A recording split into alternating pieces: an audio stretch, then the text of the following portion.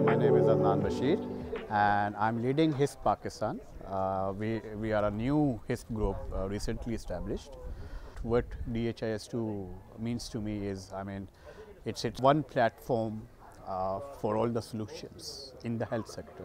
It's simplified version of a health information system, fits perfectly the definition of a modern day information system for health.